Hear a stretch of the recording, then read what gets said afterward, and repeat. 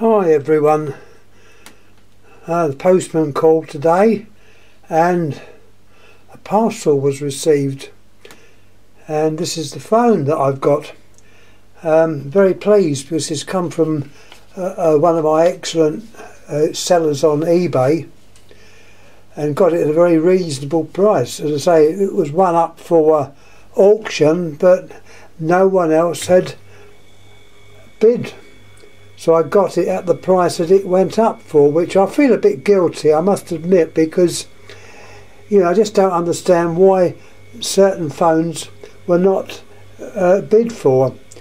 As I tend to give pictures and talk about telephones of the world, it's nice to have these different phones, and this one is slightly different.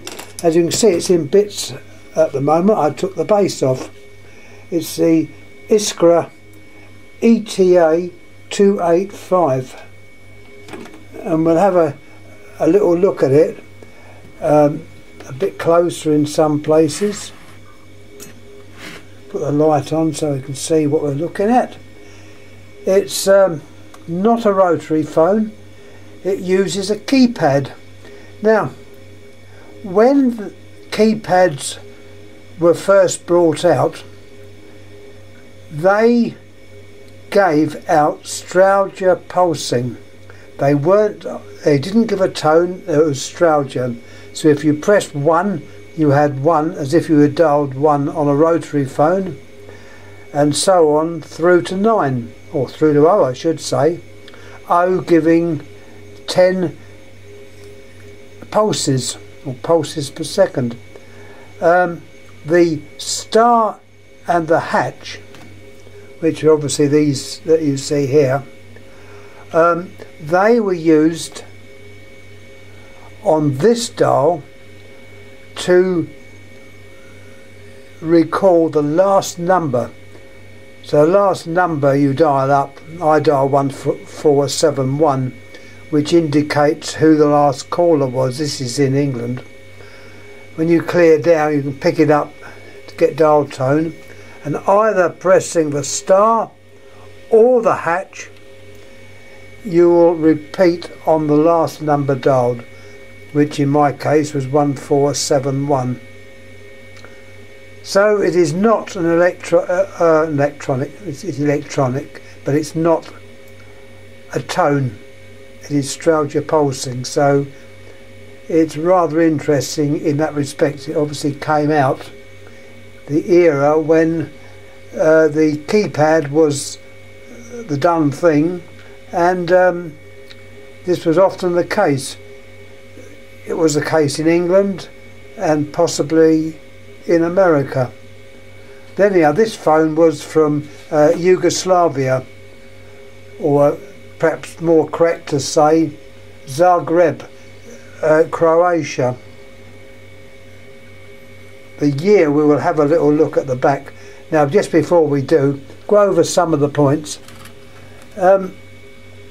You haven't got a bell, you've got a tone generator.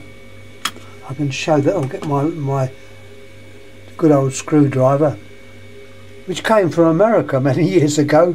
There's the tone generator, and you can control it by a little knob on the base, which I think I can move.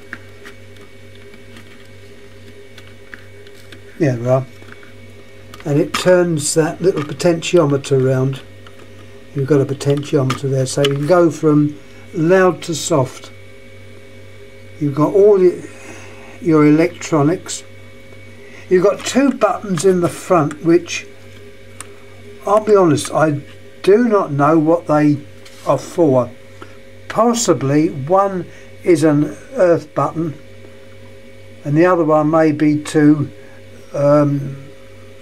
supervisory service, but they're there, so they've got to be kept.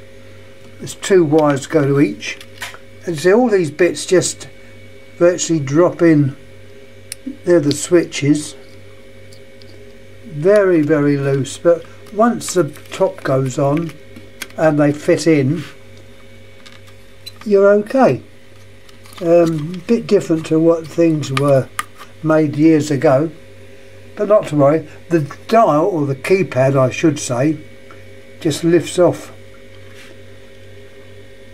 And looking at the base, or the underside of it, you've got quite a few components. You've got a chip there. That's better. I wasn't even focusing on it. You've got a chip, another little potentiometer, capacitors, resistors, transistors. So as you can see there's quite a lot to these. In the olden days they were. You know, they got things in chips. It's electrostatic, got that sign on there. I think that means that it's electrostatic, and before working on it you should have a earthing mat and be earthed. That prevents any static electric building up and discharging through the delicate components, which could ruin them. Anyhow, I'm going to put the top back. Just notice there's a wire there that's obviously not used. It does work, but I'm going to pop the top back, making sure everything's back in the right place. This drops through.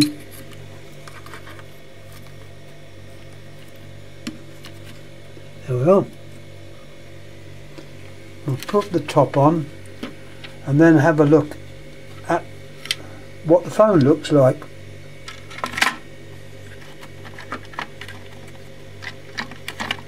Remember, I'm doing this with one hand, so it's a little bit awkward. There we are. This drops straight on.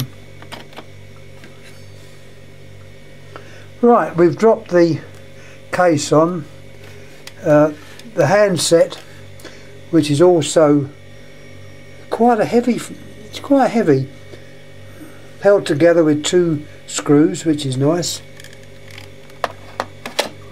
That would rest on top like so. You've got your 2 buttons, which I say are possibly for supervisory purposes or earth calling if it was used as a party line. Let's turn him over. I won't screw the back on yet because I can do that after I've shown you the video.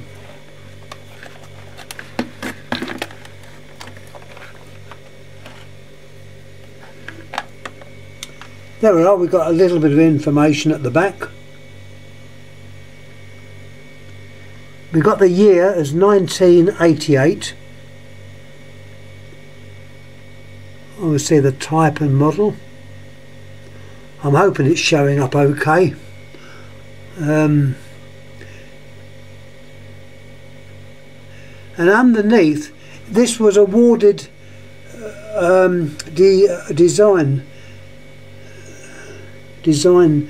of this was awarded by various organisations, and if I focus on there, hopefully that'll come up and you'll be able to see what the awards were. It was obviously quite an unusual shaped phone at the time. They had upgraded it so that the press buttons would give tones, but this is the earlier one, which I'm quite pleased to get a hold of. And you can see made in Yugoslavia. Iskra. The name Iskra, as I've said before, means spark. And all the awards were on there. It's in good nick. It's got 4 good screws that holds the base, or the cover on to the base. There is the adjustment for your not bell, it's a tone. I'll give a demonstration of it ringing.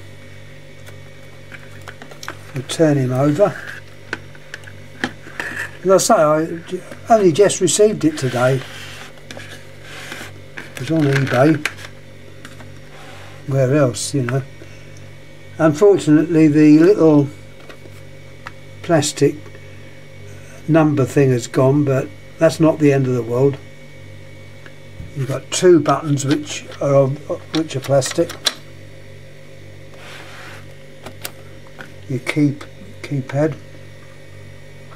Right, let's get that through so I can show you it working. I know you all like to hear these phones working. Plug in. Now it's interesting to note the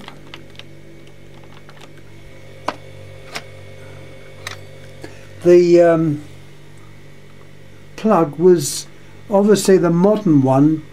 It's the American type. You can see it's plugged into my thing, which I was surprised. I thought it might have had the pin plug, but it didn't, and I was rather pleased to get that. Anyhow, let's get a demonstration of what the ringer sounds like. I'm just hoping I've got it on maximum. I have now. I'll put it on maximum sound. Now we'll get dial tone. Dial tone. Right, 175. Clear down. And a bit of luck. There we go. That is what it sounds like on ringback. I dialed the 175, and that is for Great Britain is the ringback number. I haven't got to ring it from my mobile phone, it just rings it. So that was a ringback. Anyhow, thanks for watching. You know, as you know, I do love talking. I love looking through the other videos that are on YouTube, what other people have done, and I'm sorry that they didn't have YouTube in my younger days, but they didn't. There's so much interest on them with the subjects that I cover: telephones, lamps, cacti and succulents, some antiques. It's so interesting. Just have a read, but there's nothing much on TV. In fact, there's a lot of rubbish on TV. Anyhow, please subscribe, please comment, and once again, many thanks to the sender of the phone. Beautifully packed, really well packed, and very, very reasonable. Once again, many thanks. So that was the phone, the Iskra ETA 285. I believe the term E refers to electronic. So thanks for watching, and see you all again on the next video I do. Maybe on the plants, may even be on a lamp, don't know. Anyhow, thanks again, thanks for watching.